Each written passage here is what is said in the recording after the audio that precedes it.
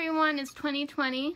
I wanted to bring you a book series that I read before 2020 started, and that is one of my resolutions. Want to read a whole lot more, but I'm bringing you the After series, and I am going to pretty much do a whole series review instead of just one book, and just bring you the entire story, a review for the entire story. Now, Tessa is 19-year-old, goes to college, and ends up with Hart and Scott, and they had obviously had like a rocky road relationship. It started as like pretty much a lie on his part, but to me it kind of seemed like he did like her and he was just trying to be a tough guy because that's just how he always is. And it started off with a bet where he bet with all his, like, he's pretty much like a bad boy in a bad boy group, but at the same time he had good grades. He has very like prefer reading over any other type of entertainment, and but that kind of gets muffled down over what everyone expects him to be, because once again, like, judging a book by its cover. And then we got Tessa here, who is goody two-shoes, wears like clothing from head to toe, never shows any skin, doesn't have tats, never did anything wild ever in her life, but you know, she's only 19. You can't really expect that, can ya? And she was raised by a single mom, so this is her first like away from home experience where she's like tipping her toes. And once again, you can't really judge a book by its cover because she does have like a wild streak to her.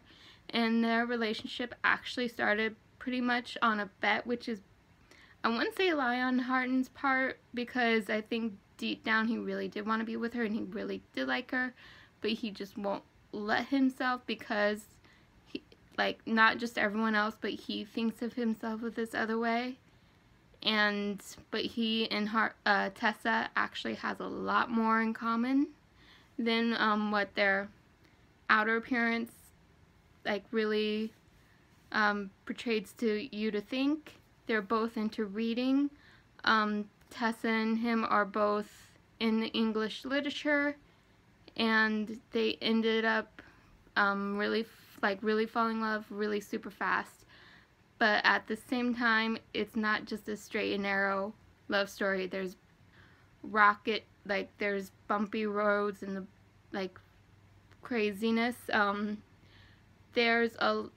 since they are both into literature, pretty much I want to say in the second book is where it gets a little crazy. In this book, she thinks they're living, not that book. In the first book, they're reading Happy Ever After. She ends up giving him her virginity, and she thinks they're just living what she calls a Elizabeth and Mr. Darcy relationship. And not until the end of this book, and pretty much like in the beginning of this book, where she finds out the truth about the bet, and she ends up going back home, and she ends up staying home, and that's when the rocket road kind of starts. And then Harton starts drinking, and Harton's English, so she's 18, he's 19, but he is from England, so pretty much I guess he's like already used to just drinking and not waiting until you're 21. And between the drinking and the way that they all speak, it kind of, I forget that they're just in college and they seem rather older than they actually are. I kind of forget they're only 18 and 20. And they end up moving in together, but she ends up moving out and not really having a real place to live because she can't move in with her friend Stephanie. Well, she actually did, because her friend Stephanie actually pretended like she knew about the bet, but she pretends that they're still friends and doesn't really like tells her half of that story, and not at first. But so she thinks that they're still friends, but so she moves in back into her old dorm room with her old roommate Stephanie, and then moves pretty much into her car, and then she moves in with her boss pretty much, and then moves to Seattle.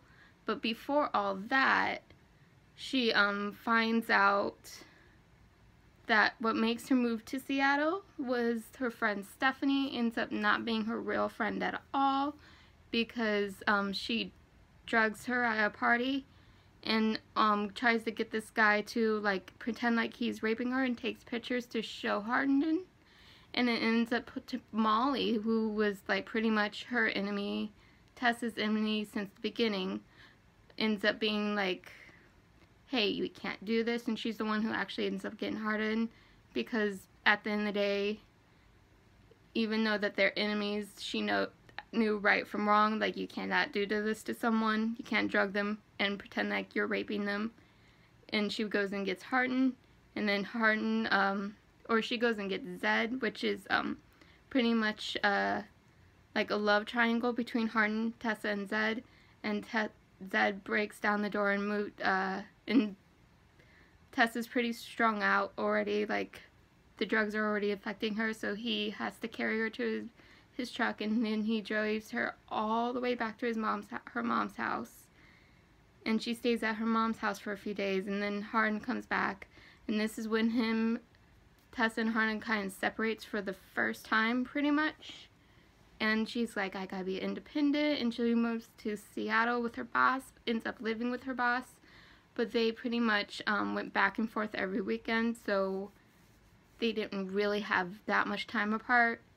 And then she moves to New York with Hardin's brother, which is also her best friend, and then once again, and then they kind of did a real separation, and then did their personal growth separately, but they ended up reconnecting when he went back to New York, and ended up sleeping together again.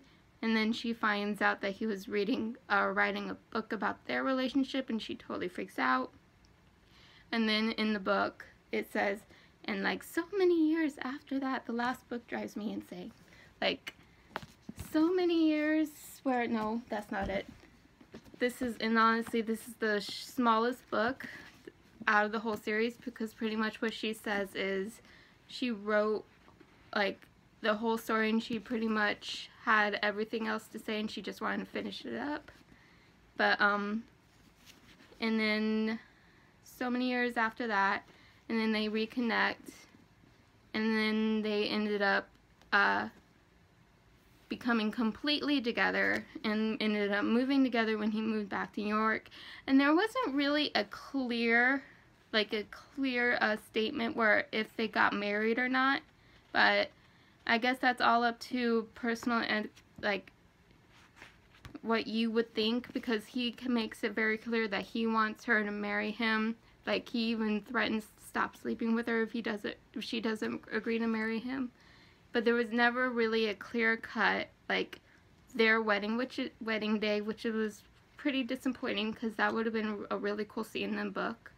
But it was pretty much like a few years after that, they ended up getting miscarriage, and then a few years after that, they had 2 kids, and pretty much just living happily ever after. And pretty much at that point, they were like parent ages, like how, like pretty much in their 40s at that point, which is when they do this movie, that is going to be pretty interesting to watch.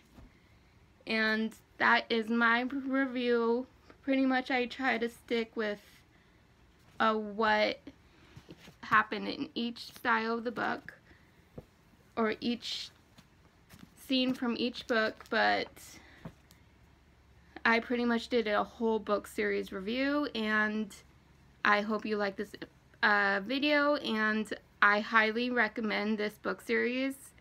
This is not the typical love story book series. This is pretty much like a college version of 50 Shades of Grey, which and if you read 50 Shades of Grey, you kind of should know what I'm leaning towards, because if you read it, you know that it's not about all the abuse and all that. It's an action, like, this is a real, like, love story, and it doesn't shy away from the problems that they have, and this one definitely is the most, like, struggled one, where these two pretty much, is where they face all of their demons and then come together stronger than ever, and this makes these two books in particular, makes this whole series a true honorable, like, love story, where it's just not all rainbows and butterflies. They have to seriously, like, work through their shit, and it is real, it is raw, and it is definitely plain, sorry, my voice is getting gone, but it is a definite page turner, and I highly recommend this series. I know it looks pretty thick, but trust and believe, you will get through this in a matter of weeks. It's a series page turner, and I highly recommend After series. And that's all I had for today. Bye bye. See you next time. Get to reading.